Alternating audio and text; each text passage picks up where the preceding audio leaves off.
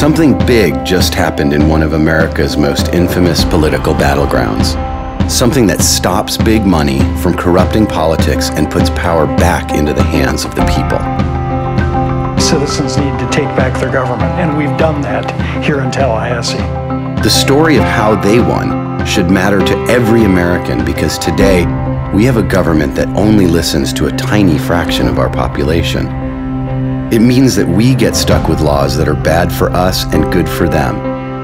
It affects every issue at every level of government. It's rampant, systemic, and worst of all, it's legal.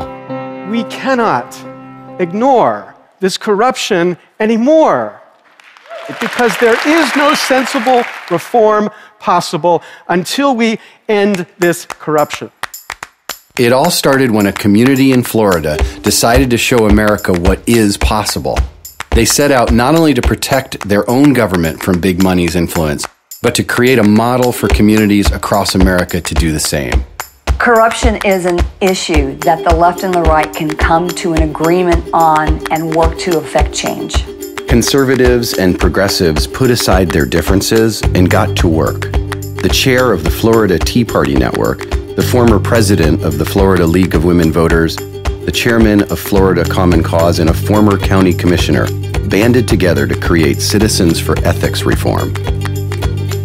We use the American Anti-Corruption Act as a model for what we did here in Tallahassee, and I'm sure any other city or state could do the same. The American Anti-Corruption Act includes tough new lobbying and ethics rules to stop political bribery, because bribery should be, illegal. Transparency laws to put an end to secret money so we know who's really backing our politicians, and a tax rebate for voters who make small political donations so we can elect politicians who haven't sold out to special interests. This is what I'm fighting for. I'm fighting for you, but you have to fight too. Polling all over the country shows that anti-corruption laws are incredibly popular. When they show up on the ballot, they win. You would just walk up to people and say, we want an independent ethics officer in Tallahassee, and people were like, where do we sign? We needed a little over 9,000 signatures. We were able to get over 20,000. It's not so much convincing people to sign off on the petition, it was to convincing people that it was possible to do it. 67% of Tallahassee voters said yes to an ethics and anti-corruption code for city commissioners in yesterday's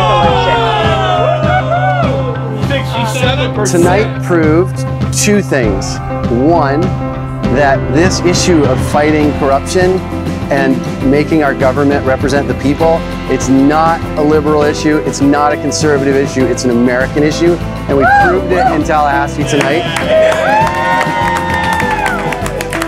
And this is the beginning, because after tonight, we are taking this victory and we are going out to other cities across the country until it reaches Washington and we pass it nationally. And it started here tonight.